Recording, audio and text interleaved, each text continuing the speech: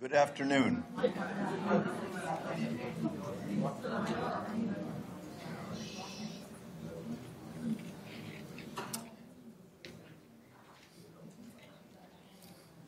It's a totally wonderful, great pleasure for me to be introducing Sarah to you. Sarah, well, there have been two students in my time at Berkman who became co-teachers with me. The first was Jonathan. The second is Sarah. Sarah was my research assistant back a ways when teaching Internet and Society, just at the time when we were conceptualizing the idea of Socratic dialogic structure as a foundation to be scaled as a way of building democratic values into the net. And Sarah undertook to teach Internet and Society with me. At the same time she was doing this, she was also studying with Catherine McKinnon in what, as far as I could tell from all I could absorb from Sarah about what that was about, was a wonderful class in which Sarah opened up new avenues of radical feminism. And I listened and felt that she taught me, and then saw her teach my students. If there's anyone that I would like to see back in our midst as a change agent, it is Sarah. So she speaks to you today about the Internet of garbage. Abuse, it's abuse. But she comes out of an understanding of it that isn't limited to the net. It's just expressed on the net. And her attention is how to draw it back. So, with great pleasure, I introduce to you Sarah Jeong.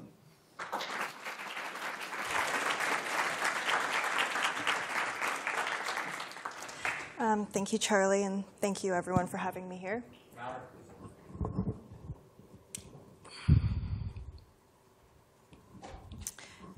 Thank you, and thank you for having me here. Is that good?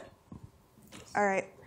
So, roadmap, I'll first do a little bit of background about the topic, and then a bit about myself, and then I will be talking about the theory of garbage. So, really brief background. Online harassment exists. It actually exists. It ranges from mean tweets to people calling the police and getting them to send a SWAT team to your house. Not every instance of online harassment rises to a level of interpersonal violence that requires state intervention, but sometimes it does. Nonetheless, it exists in this big mixed up bucket of all kinds of things, and it's very staggering. It's very pervasive. It's a huge problem on the internet. And furthermore, it's gendered. The U.S. National Violence Against Women survey says that 60% of cyberstalking victims are women, but the National Center for Victims of Crime say that's more like 70%. Working to Halt Online Abuse looked at 3,000 reports of cyber harassment between 2000 and 2011 and found that 72.5% were female. The Bureau of Justice Statistics says 74% of individuals stalked online or offline are female. The NYPD Computer Investigation and Technology Unit, the majority of their cyber harassment victims are female. And I think this great study in 2006 from the University of Maryland really illustrates what exactly is going on here. Researchers put silent bots, like these are just completely silent user accounts on IRC, and some of them have very female gendered names, others have male gendered names, sort of like Alice and Bob. The bots with the female names received about 25 times more malicious private messages than the ones with the male names. These were silent. They weren't saying anything. They were just sitting there. They were just on the internet. I'm going to be talking a lot about gender today, but that has a lot to do with the studies that are available, as well as the activist sort of focus on this issue. You see a lot of the policy recommendations and a lot of the discourse focus around gender, but it's really important to know that this problem is exacerbated on every single axis of social oppression. I would particularly like to see more focus on how it affects race, because there is a huge problem there, and the studies are largely silent as to it. Sexual orientation is also huge. Gender identity is also huge. And something that we have no data on is how this problem affects sex workers on the web. Because they're on the web, they're people, sex workers are people, and they get disproportionately so much more abuse than anyone else who doesn't publicly identify themselves as a sex worker. I think that this is a huge problem with our society, and it's worth looking into. And it's something I say at the Berkman Center for Internet and Society for a good reason. This inequality in participation on the internet has a measurable cost to society. 91% of Wikipedia editors are male, and surprise, it's harder to find articles about women on Wikipedia than it is articles about men. There is a measurable impact on what happens when women are harassed and silenced, when they feel as though they're online and in a culture of toxicity that excludes them. So, like I said earlier, harassment is a really big bucket. You have, I think, every woman almost experiences this constant low-level buzz of harassment. It's not that big of a deal, but it's kind of really annoying, right? It happens, it's every day, or close to every day. It's just sort of there. You're just like, why are these people bugging me? It might not be very violent, it might not be very upsetting, but it's there. And then you have the targeted campaigns, and these are the things that make the news. These are, this is like Anita Sarkeesian having to cancel a talk because of a bomb threat. This is South by Southwest canceling 2 panels because of threats. This is Gamergate, which, by the way, is actually an example of domestic violence rather than anonymous strangers taking someone down. It's an instance in which an ex-partner decided to go after a woman very violently. And that's something that we shouldn't forget. We like to focus on stranger danger. We like to focus on scary anonymous people, but really the scariest people among us are the people we know. So here's some tweets at Carolyn Crieta Perez, who was a female journalist in Britain who wanted to put Jane Austen on British currency. So she got tweets like this: "Fuck off and die, you worthless piece of crap. Go kill yourself. Rape is the last of your worries. Shut up, bitch." Goes on. And 2 people were actually jailed over this eventually. Here are some comments posted on Anita Sarkeesian's videos. "I hate ovaries with a brain big enough to post videos." Fun aside, she completely forgot to mention that every guy in video games has these stereotypes too. "Do you see us parading about it? No, honey. It's a video game. Tits or get the fuck out. Yeah, I can't wait for the day we get to play Ugly Feminist Ham Planet the game. That would sell millions of units." As you can see, not all of this is, straight up, crass, or not all of these are threats.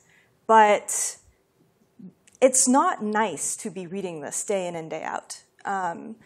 I'm not saying you should get imprisoned for not being nice to people on the internet, but this is a bit much. There's a lot going on here. So compare this to sort of like I was basically looking at a screen grab, right? Like I took these from a screen grab, so this is like one comment after another after another. I wasn't like going out of my way to find the nasty ones. So here's one to sort of balance out as a palate cleanser. I am okay with this, and I believe everyone is too. Case dismissed. Right, great. That was the most positive thing I could find on that screen grab. So these things were happening actually, they were just getting started while I was still at Harvard. The discourse was shifting. I had come to HLS in a time when the frame was still very focused around free speech good, oppressive governments bad, we must protect the internet from these threats of interference, of censorship. And suddenly the discourse was changing. And we were increasingly seeing these examples of women getting basically threatened off the internet. And this wasn't new, but suddenly there was more and more attention to it. And I think that has, in large part, it's because of Twitter. It's because Twitter is open, and it's because we can see it happen in real time ourselves. It is no longer a subjective experience. It is open, objective, and available to the public for everyone to see. And it's horrifying. And the discourse started out as, this is free speech versus women. And this was pretty upsetting to me. I was, coming from a place where I believed in a free and open internet. I did not think that many of the proposed regulations coming out of these episodes were good. I didn't like the idea of people getting sent to prison over tweets, even though I looked at the tweets and they were very upsetting to me. And as Charlie mentioned, I was here. I was working with Charlie on the Internet and Society class. I was also at the Journal of Law and Gender. I was very involved in feminist issues and activism, and I felt like I was being told that my position was inconsistent because it's free speech versus women. Pick one side. No one wants to be on the side that's, well, I guess women get to lose. So the more I thought about it, though, there's a thing in First Amendment jurisprudence known as the heckler's veto, actually. And the heckler's veto is sort of this problem where if you yell at someone enough, it causes an issue where, oh, okay, I guess it's now legal to shut down the speech because it's just upsetting everyone way too much. It's like causing, it's fighting words now because it's causing people to fight against it. Or now that it's causing all of this violence to erupt, then we're going to have to shut all this stuff down. And that's how I viewed harassment. Harassment was a heckler's veto. It wasn't the case that harassment was the speech that was under threat. It was the speech of women that was under threat, because women were the ones who were being told to leave these social platforms, who were leaving these platforms, who were ceasing to speak, who were being silenced. And when we're talking about free speech for women, I mean, we're just talking about free speech. Obviously, this is all well and good, and you may say this is little more than a cute rhetorical trick to justify the suppression of speech. And I assure you that it is not. I have learned many cute rhetorical tricks from this institution, where many of the masters of cute rhetorical tricks reside. But there's actually more to this, and I am going to explain. It goes back to the history of the internet and some largely today overlooked facts about internet infrastructure. This is what I call the theory of garbage. The theory of garbage is very simple. The internet is mostly garbage. Well, there's more to that. So when I'm talking about garbage, I'm talking about things like spam. I'm talking about things like malware. And I want to include harassment. These are just things that we have come to accept aren't great. And there is certainly a contingent, and I have to qualify before I even begin going into this. Look, spam is speech. Malware is speech. Like code is speech. Harassment is speech. Nonetheless, this all belongs in a bucket where we know that something has to be done about it. It doesn't mean we have to put people in prison. It doesn't mean everything has to be deleted. But there's an issue here. These things make the internet unusable. And I started thinking about this, actually, because I was having dinner with these older attorneys who had been working with internet law for a long time. And they're like, oh, man, remember when people were really upset about server-side filtering, spam filtering? I'm like, that's before my time. Like, what happened there? And they basically spun out the story that I thought was incredible. I will leave out names. But basically, around this era, in the earlier 2000s, you had people who are typically free speech wing of the free speech party. Like these are the kinds of people who make the ACLU look like a bunch of Europeans, right? So these are people working in the tech industry who are really, really like nothing should be censored on the internet. And when it came to spam, however, they were just like burn it with fire. Rain nuclear bombs on spammers. This is the worst thing that has ever happened to the internet.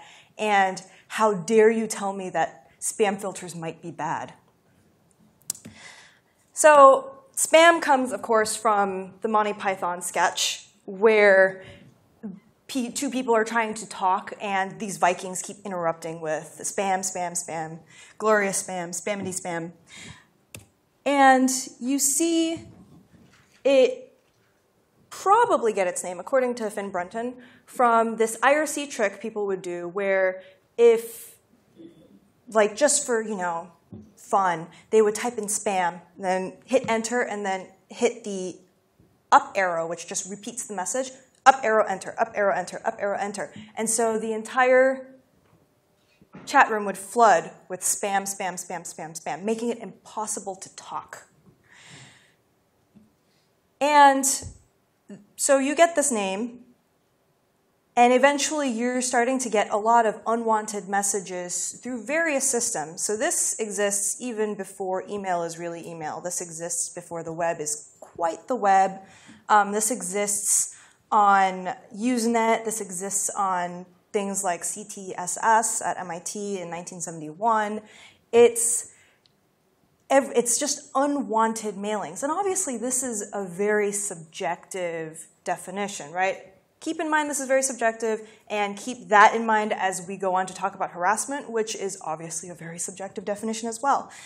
And eventually, people create anti-spam technology. They create filters. They start out with very naive filters, regular expression filters, which are just, oh, well, let's just filter out every single email that says Viagra, which, by the way, there was a woman in Italy named Olivia Gradina, and all of her emails disappeared into a black hole for like a few months because of this.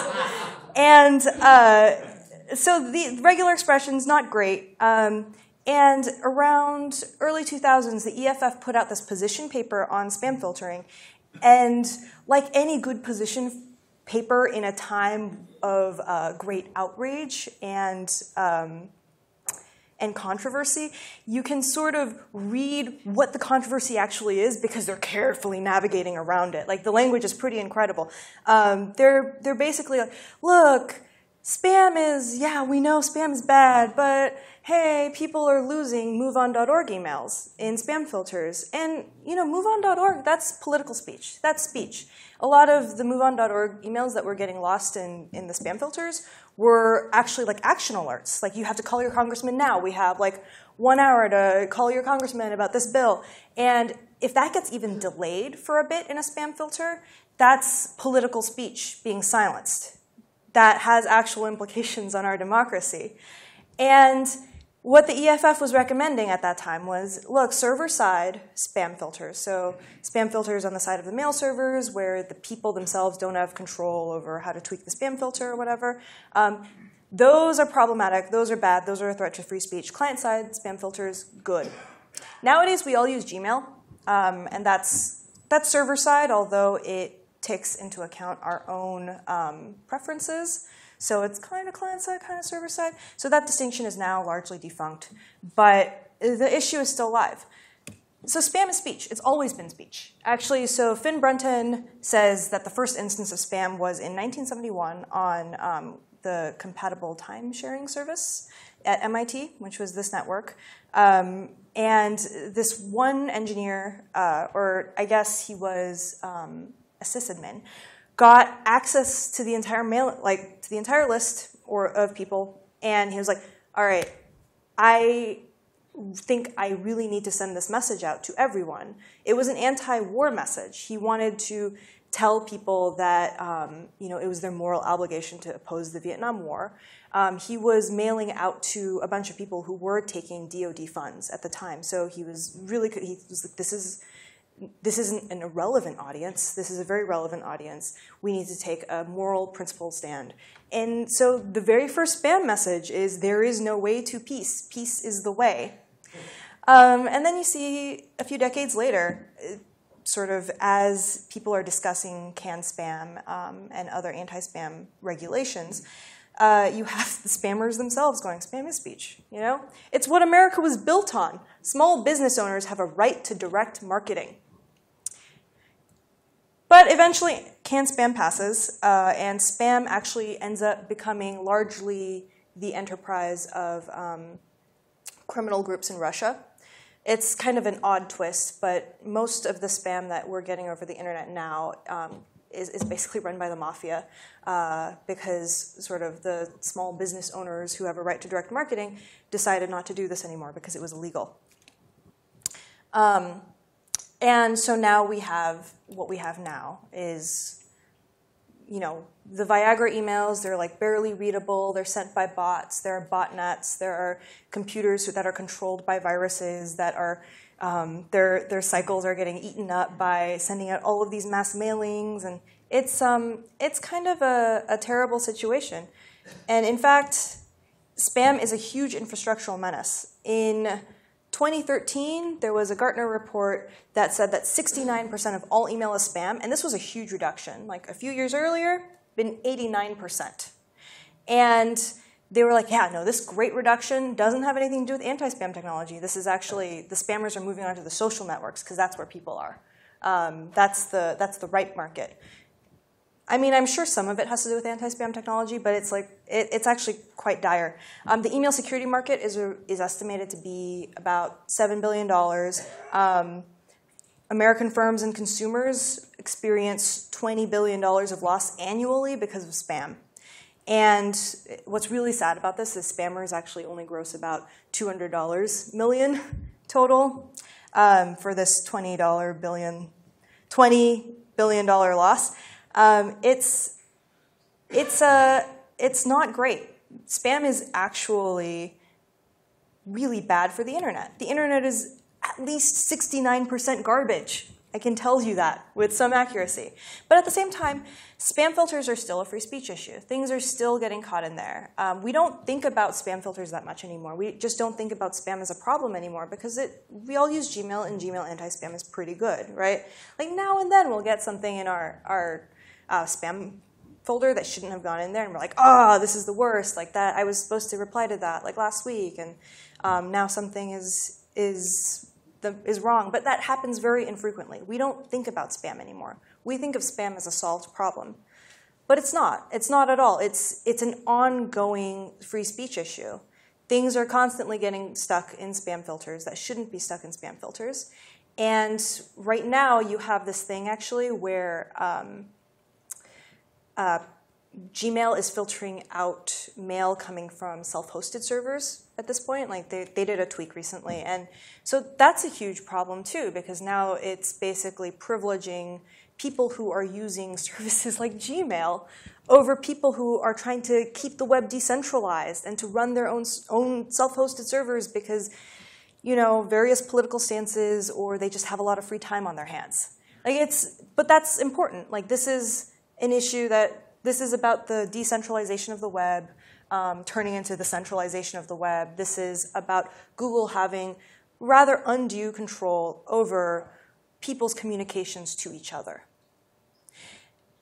And spam definitions in the end are quite subjective, right? It's, even though we have a sense of what it is, just like we have a sense of what harassment is, we have a sense that someone typing "you bitch" at someone else that they don't know is harassment. It is nonetheless, like, we can't just put a filter for "you bitch" and impose that on the internet. In the end, harassment is very subjectively defined, and spam is also subjectively defined. And of course, you know, there's the old adage, one man's trash is another man's treasure, and this subjectivity is very problematic. Like, we don't want to be filtering or blocking or deleting things that you know, another person argues that's actually good. But look, we still have a municipal waste system. We have to function as a society by taking out some of the garbage. Like, yeah, no, we can upcycle some stuff, we can recycle some stuff, and some stuff just shouldn't be thrown away. But in order for things to function, we have to make sure that email isn't visibly 69% spam, even if it actually is 69% spam. So I go through this history because harassment is spam. When you're looking at the constant low buzz, the targeted campaigns, these news articles about, oh, she received a flood of tweets, and then they will even say how many tweets per hour she was receiving, what you're looking at is a targeted, personal, distributed denial of service. And in fact, the common sort of advice in these situations is just turn off your phone for a while, get off the internet. It's basically, social media no longer functions for you. You no longer have this avenue of communication. Your machines have been, in a way, compromised by too much information because people are screaming at you too much. And this is something that clicked for me when I heard this interview with Mickey Kendall. I mean, this is something that had been brewing in my head for a bit, but I think that she says this like pretty greatly. She receives a lot of abuse. She is a black woman, and she is public, and she is out there on the internet, which means that she receives tons of abuse. And one day, she and some other friends decided to switch out their Twitter avatars to white men. And what they saw was that the abuse that they were receiving was suddenly diminished. Like, the same, and in some cases, the same people were interacting with them, but suddenly those interactions were like, oh, they were reasonable. They actually want to talk about the issues instead of just being jerks. And she said, one of the things that's really nice is not waking up to see 62 comments calling me everything but a child of God. These are people who are getting spammed. And they're getting spammed strategically. This is anti-speech. Online harassment is strategic. Spamming, flaming, DDoS, anti-spam, moderation, anti-DDoS. These are struggles over the form, manifestation, and social norms of the internet itself. These are people fighting out what the definition of garbage is, because they have differing definitions of garbage and what belongs on the internet and what doesn't, and they're using these tools to hash that out. And for misogynists, women are garbage, and they have to be driven off the internet because they don't belong there, no more than the spam does. So what we're looking at is that anti-spam technology, the code around it, is political. It's not neutral in the slightest. When it comes down to it, the first page of Google search results can only have so many things, right? So even if you're not blocking everything, you're kind of like, some of that stuff is getting lost. When you're looking at Facebook algorithms and how they get sorted, some of those communications are getting lost and some of them are getting promoted.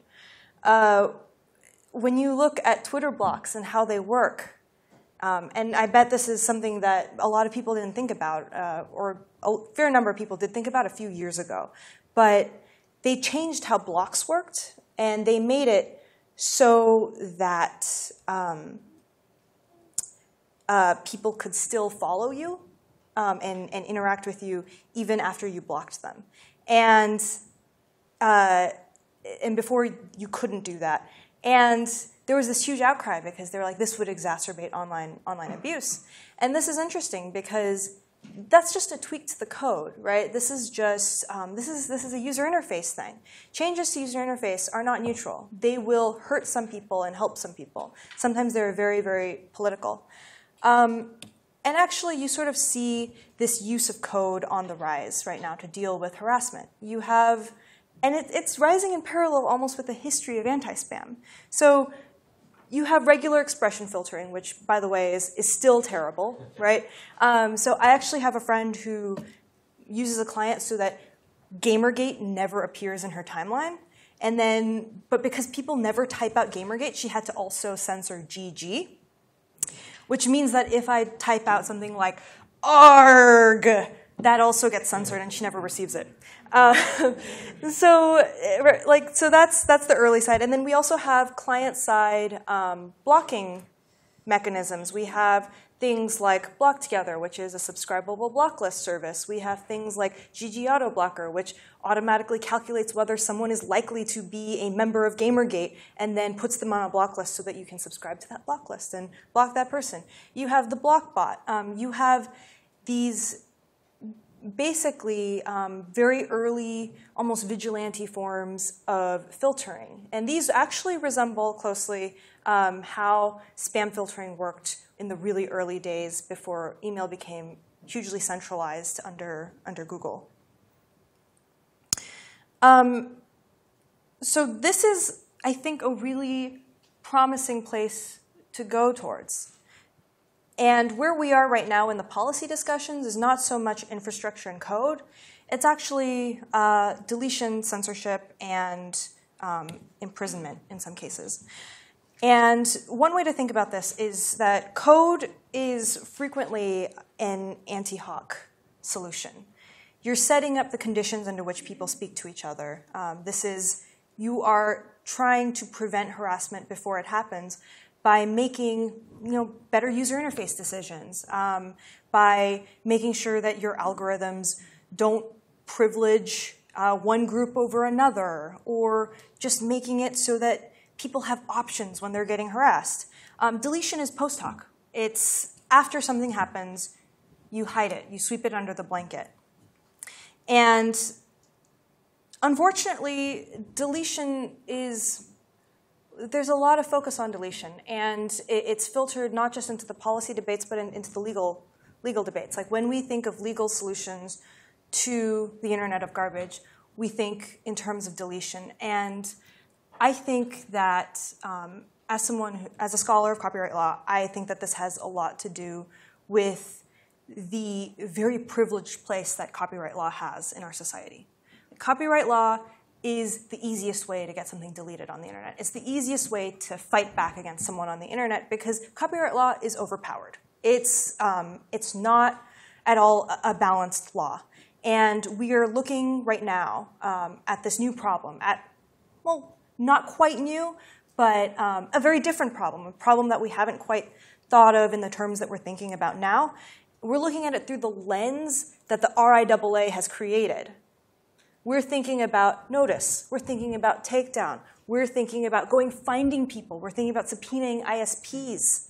And this isn't useful. And I'm going to run through a very unusual Ninth Circuit case to explain why this isn't very useful, otherwise known as how to break copyright law. So Garcia v. Google in the Ninth Circuit. This is Cindy Garcia. She was recruited to be in this movie called The Desert Warrior, and it was about, as far as she knew, it was a perfectly nice film. It had something to do with the Prophet Muhammad, but it's a fine film. Later, she found out that her parts had all been dubbed over and that it had been released as The Innocence of Muslims. This did not go well for Cindy Lee Garcia. So, of course, her name got put out there. Her personal information got put out there. There was a fatwa on her. These are some of the things that were said to her. And these were read out loud in oral arguments when in the en banc hearing. So there was an initial decision, and then that was appealed back up again to the Ninth Circuit. So there's Garcia 1, and then this is Garcia 2. So this is quoting from the hearing at Garcia 2. "Are you mad, you dirty bitch? I kill you. Stop the film, otherwise I kill you. Hey, you bitch, why you make the movie Innocence of Muslim, delete this movie, otherwise I am the Mafia Don. I kill whoever have hand in insulting my prophet. O enemy of Allah, if you are insulting Muhammad Prophet's life, suffer forever, never let you live it freely, sore and painful, wait for my reply. And this was interesting. So counsel was reading these quotes into the record at this hearing. And it was strange because this is a copyright case. And actually almost everyone who was there, they were copyright lawyers. They were really interested in sort of the weird copyright angle, and including myself. And immediately they're like, why is she reading these threats out loud? Like, what does this have to do with anything? And in fact, the judges agreed. Immediately, you get sort of an interruption that you never want to hear if you are arguing a case in front of the Ninth Circuit. Counsel, how do these threats go to the preliminary injunction standard? So Garcia was a very problematic case. So in Garcia 1, you got a judgment in favor of Cindy Lee Garcia. And basically, the Ninth Circuit ruled, yeah, she actually does have a copyright in her performance in The Innocence of Muslims. Now, Lindsay Lohan does not have a copyright in Mean Girls. Leo DiCaprio does not have a copyright in Titanic. Like, that's not how copyright law works. You act in a movie, and then you get paid, and then someone else owns the copyright on the movie. And usually there's like a series of very complicated contracts to govern this, but it's largely assumed that even if you like are making like a home video without any contracts whatsoever, the actors are not the ones who have the copyright in this work. And so this decision basically broke copyright law. It broke the fixation requirement. It created a new form of authorship. It created a new subject matter for copyright. It messed around with the definition of performance in the statute. It had a really weird effect on the movie industry, potentially. One of the questions I was asked during oral argument was, could any person who appeared in the battle scenes of Lord of the Rings claim rights in the work? Feasible. It broke Section 512, which is the notice and takedown section of the DMCA, and it also broke CDA Section 230, which would have basically otherwise immunized Google from civil suits. And so this is interesting. Like, all of these things happened because basically, 2 out of 3 judges felt really sorry for Garcia. Like, this is a really bizarre, unusual decision. It has no place in law. It is one of the most bizarre things that I have ever read, actually. And all for what? It was to take this movie off of YouTube.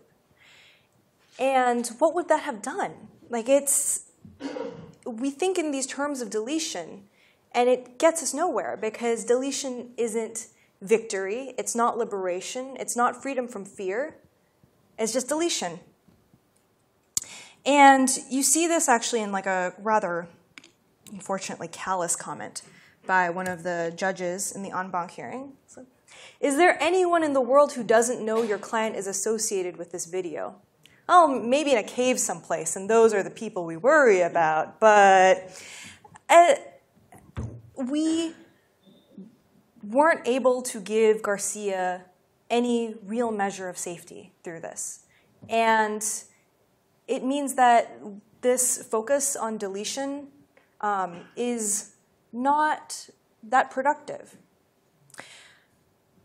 And obviously, I did spend a fair bit of time talking about filtering, but I was talking about filtering from the perspective of how can women be on social media and be on social media without getting driven off of social media immediately. Deletion is a tool. It's not the end goal. Deletion is a tool to give people space on the internet. And I say deletion, but really I would prefer to use the word filtering because, people can yell at me all they want. I just don't want to have to hear it. And so I think that a more productive direction is for us to shift away from these post hoc reactive measures and look at things like a compassionate user interface. So an interface that understands that these things happen, and like maybe after the 5th time you type something furiously at someone, the interface says, "Hey, are you sure you want to send that message?" Something that just checks you, not necessarily something that silences you, just something that checks you.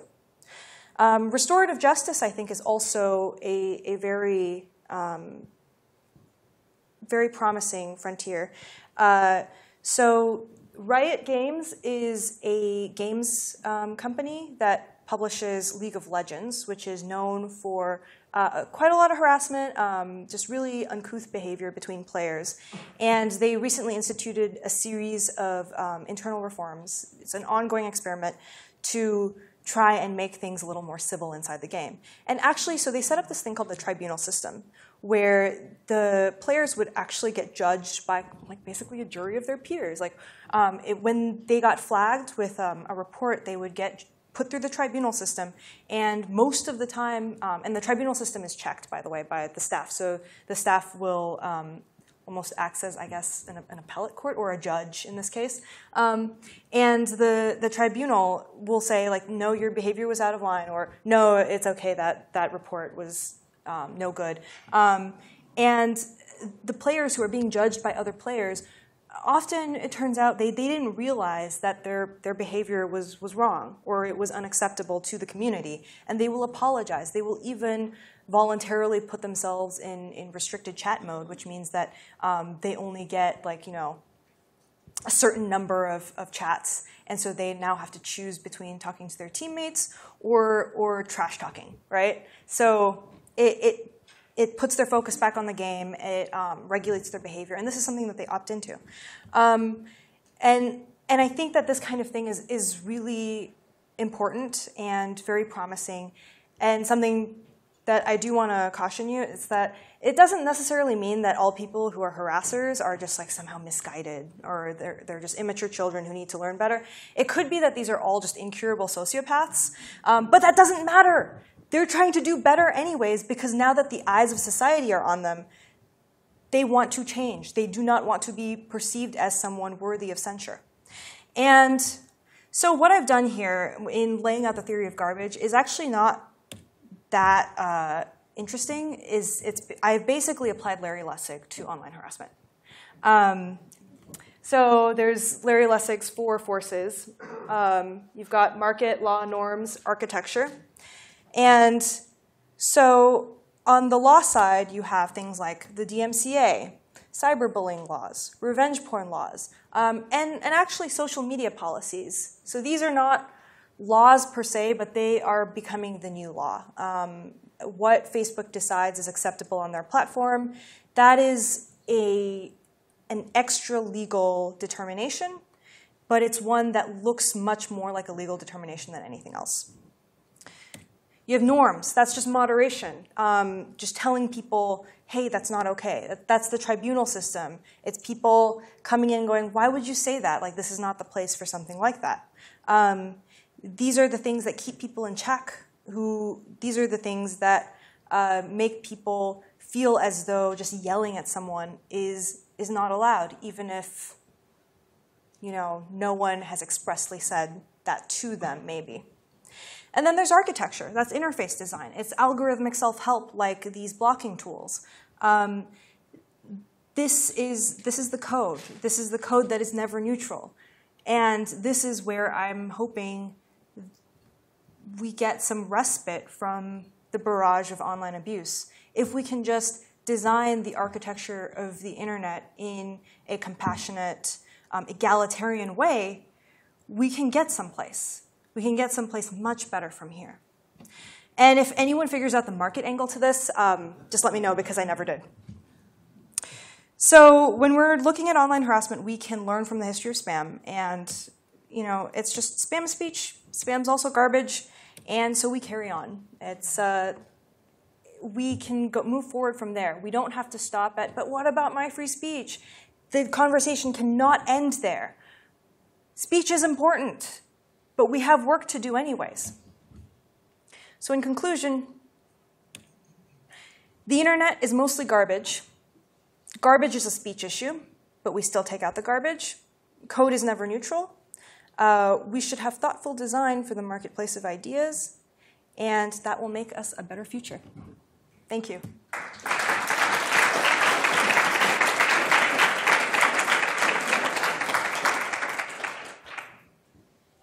So we have about 15 or 20 minutes for questions. Sarah,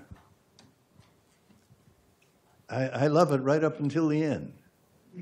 And then at the end, I lose it. It's like somehow you're going to try and create a norm on the open net. But it doesn't work that way. When we try and do it in a real world, you find that you have to start with an affinity group. Like this group in this room is, we are a group. Now, if we were going to talk about something and do it in a way that was not mutually insulting, that breaks up and gets to be Gamergate, we could approach that problem. And in fact, when we've tried to do this, we have used our internet question tool to do it by starting, for example, on the gender issue, starting in a group like this, mix male and female, by anonymously feeding into the question tool what your fears would be about actually talking with opposite numbers about delicate issues of diversity. And then anonymously feed in what your hopes would be if you could do that. And then structuring a discussion that's got a real issue to talk about and setting people to talk. And lo and behold, with the aspirational view and the fears, people are considerate as they approach it and can do well with it. But if you tried to do that on the open net, you just get creamed. So my question is, as you're trying to use architecture, if you're going to limit yourself to the architecture of the open net, I don't think you've got a winner. But if you can somehow combine the architecture of real-world environments with real-world affinity groups and then scale to the net, now you could establish some kind of structure. So I think that the open net is actually just not as open as we often say it is in our rhetoric. It's enclaves. It's enclaves of people. It's clusters of communities. It looks more like a cluster of grapes than it does a globe. So there's some places where the internet really sucks, and then there's some places where the internet is really great. I think a really hard problem is when those worlds cross over in what is known as a forum raid, where people from one of these worlds goes into the other and just disregards the norms there. And I think that's a really hard problem. But beyond that, I think that there is absolutely a way to set norms on the internet without ever seeing people face to face. This is, people make friends on the internet and then they never see them in real life ever again. They do this. They form these communities. They have, they are truly people on the internet. They are truly citizens and residents of the net and of the web. And they speak to each other. They form norms and they form societies. And I think this is absolutely possible. There are a lot of hard problems here, but when you speak to people who do community moderation, for instance, you can really sort of hear them talking about a craft of basically of setting a level of discourse of this. There's this emotional care labor here where you can make people comport themselves in a way that's better or worse. You can make things worse very easily, and it's much harder to keep things civil and useful, and also to keep people ongoing, and then also to encourage people to speak, but also to get that that one person who speaks way too much to pipe down a little bit. This is work, and I think it's entirely possible to do it just on the internet.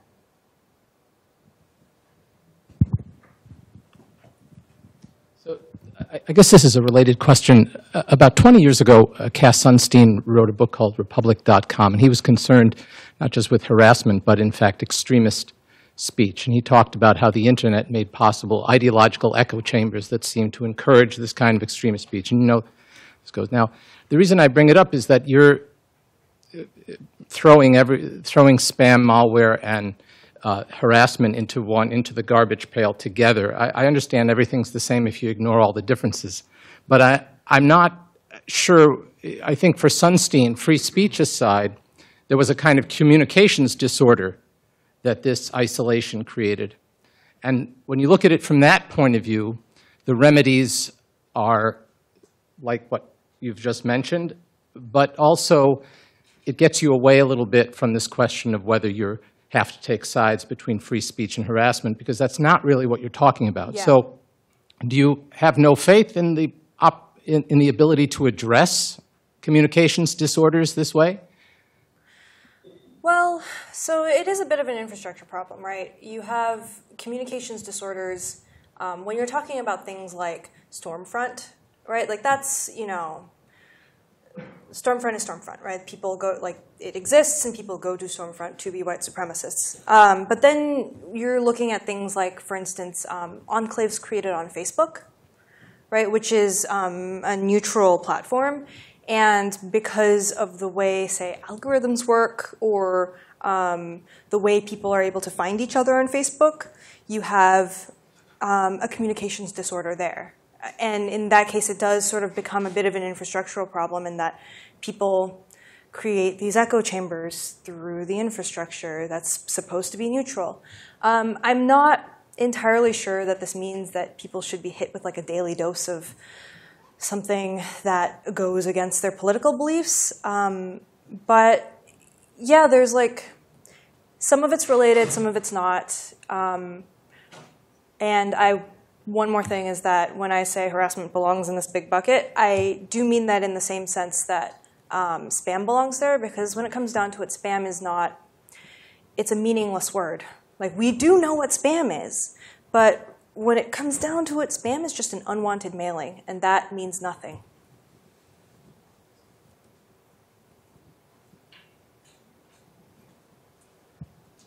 Well, I'm probably one of the newer people to the space, but I gathered from your presentation that there seems to be a shift from punishing content to regulating users.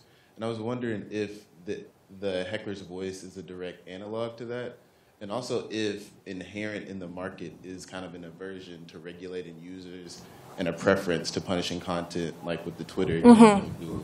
So I think it's, especially in the US, it's a lot easier to go after the content.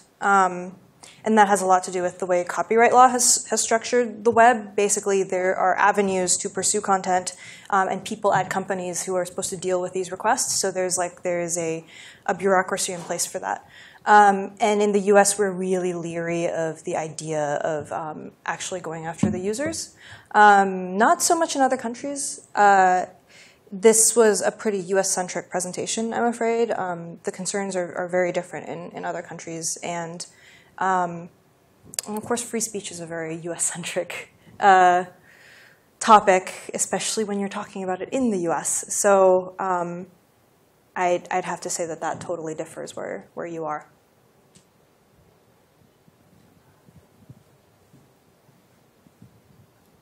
Hi, fascinating talk. And as the son of a man who used to build sewage treatment plants, I appreciate the trash and garbage framework because there's always trash to take out. I'm also somebody who sort of lived the spam wars as a, I'll install a server-side filter when you pry my cold dead hens from the server side.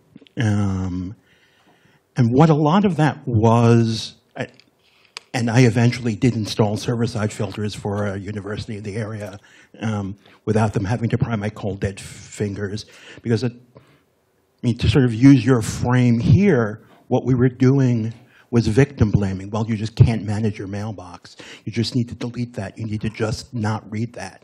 And it's exactly the same, sort of thing people are saying to women about harassment. Well, just don't pay attention, turn off your phone, whatever. Out of spam came a $7 billion email security industry. So I think you actually do have your market solution there. You just need to find a way of turning this into, a profit opportunity for somebody. And I actually mean that seriously in the sense that, why isn't the scene, to ask the question, why is the seen as a commercial opportunity for, the various platforms to do this, to find a way to actually make money? And is that just because women's experiences are completely devalued? I mean, it might be that. It might be that women earn 70 cents to a dollar. It may also be that, this was a snide thing that I said in my book, but if harassment seems like a very feminine problem, then spam seems like a very masculine one.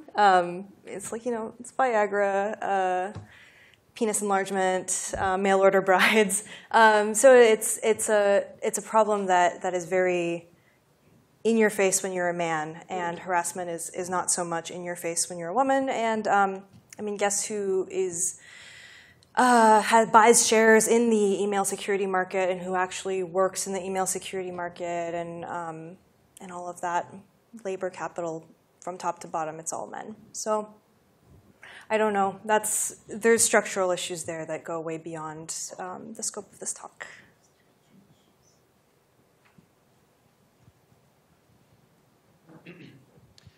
Just going to bounce back on your remark about this presentation being very US-centric. From my point of view, I'm from a European law background.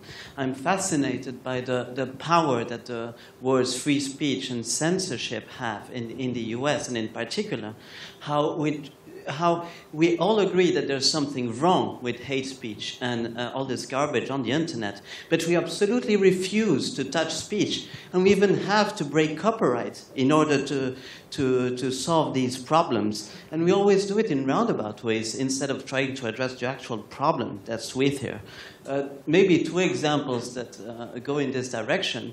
When you have some stakeholders that try to get their responsibility when it comes to speech, they just say that it's censorship as if it was an argument in of itself. You can look at Google when they try to implement the right to be forgotten. They just, it's censorship, as if it was the entirety of the debate.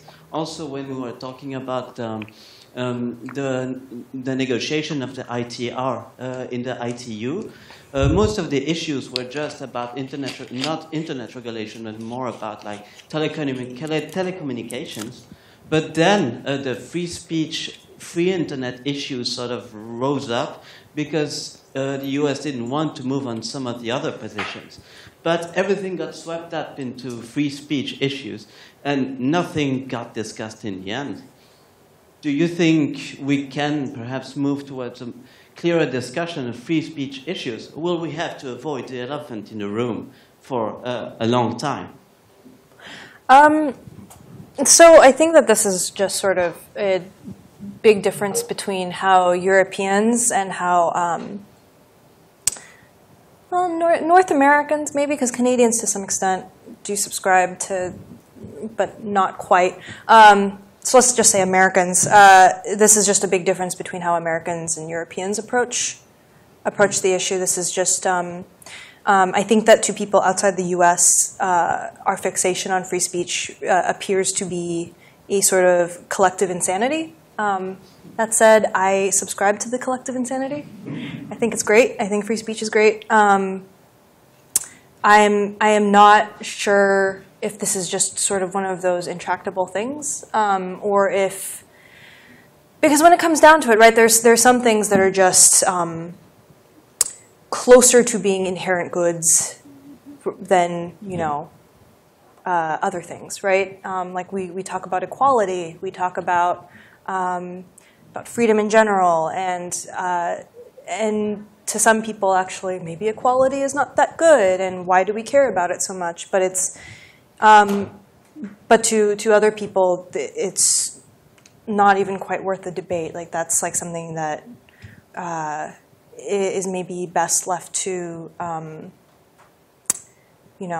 first-year philosophy classes.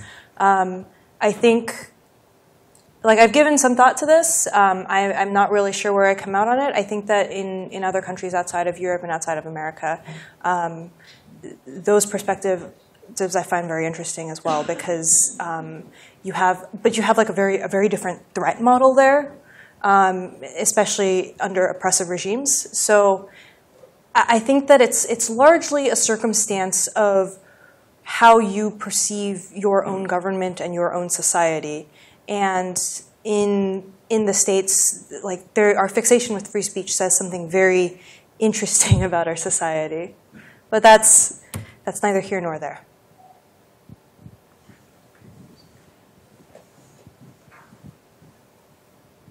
There's a traditional liberal response that the way to deal with bad speech is to drown it out with better speech. Why doesn't that work here? Or does it work here? Because it just turns into a shouting match, and you can't. I framed this as a usability issue. Until the internet. Why did it stop working with the internet? I don't think it worked before the internet either. So in practice, I do engage in counterspeech, and I think counterspeech is good. It's a tactic. It's certainly a tactic, but it can't be the only tactic. Like, it's one tool in this toolbox. There is a big toolbox, and I don't think that counterspeech was ever just the answer, because when it comes down to it, you can only hear so many decibels, right? And you can only see so many messages at a time. We've always been in a place where not everyone gets to speak. And this is a problem that I think, or rather, everyone gets to speak, but not everyone gets to be heard. And this is just something that we don't talk about enough, I think. Hi. So you mentioned this idea of the architecture and the design of the internet. And as a female user of the internet, and developer, I feel like psychologically I've had to lend myself to a certain way of thinking in order to participate in the design of the infrastructure. And I wonder if you think that, in a world where a lot of this architecture is designed by men, if maybe equal representation in the technology sector may be a possible solution to designing interfaces or just uses of the internet in a way that adheres to female psychology. I also study cities, and it's quite similar. There's a number of studies that explore how the urban environment, the built environment, is also a product of sort of like masculine psychology, and that the more representation of women in the design sector creates environments that women feel like they can participate in more. So I'm curious as to your comments on that. 100%. More female engineers, more female CEOs, more female venture capitalists, more women on boards of directors. It goes all the way to the top. It's from the top to the bottom. Everything is implicitly organized around how men see the world, and not just men, how white men see the world, and this is a problem. This is why so many things suck, and and this should absolutely be addressed, and it should be addressed for more reasons than just we're not able to expand this market out because it turns out this product doesn't understand a user base beyond white men who are not exactly a majority in the world. But that's a start, eventually you're going to tap out your tiny minority user base, and you're going to have to work on a national level, on a global level. You're going to have to reach out to everyone, because inclusivity isn't just a social good, it's financially productive. Hello, I'm Matt. And so I was just curious what you thought about the role that 230 and safe harbor immunity has played. And I know you said you didn't really think about like a market solution, but what if we repealed 230 and then Twitter was like under threat of litigation for inflicting what they are upon the world? I mean, that would certainly shift market dynamics. If we repealed 230, the internet as it exists would no longer exist. So let's not do that. 230 good. People who hate 230 stupid. It's like there's some issues with 230. I think, and like reasonable minds can disagree on whether very narrow exceptions to 230 are warranted, but 230 as a whole is good. So I think we have time for one more question here. Oh, no, it's not going to be a very good question. I'm sorry. So I'll try it anyway. So thank you for a very thought-provoking talk. You, I think, make the case for a multifaceted approach, in some respects trying to address the behavior underlying it. So in the case of the tribunals at Riot Games, improving architecture, improving user-side filters. You also seem to go out of your way to take deletion off the table. Is that what you intend to do?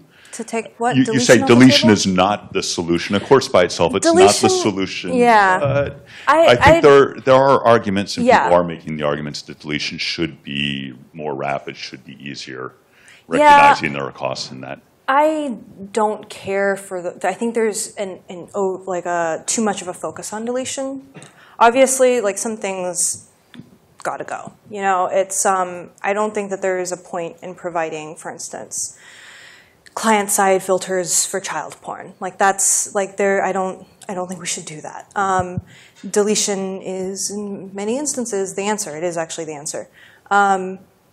I do think, however, that we tend to focus too much on deletion, and that the law especially is very much a blunt tool in this, and the law focuses on deletion and imprisonment and sanctions. And when we move away from the law, and this is one of those things where, you know, when engineers are faced with a hard problem, they put up their hands and say, well, that's for the law to decide. And when lawyers are faced with hard problems, they put up their hands and say, well, that's for the tech industry to decide. And yeah, I'm doing a bit of this where I'm saying, like, I think that it's much more agile to work with the architecture and to look for a vast number of nuanced solutions to this problem rather than to go after it with this blunt tool.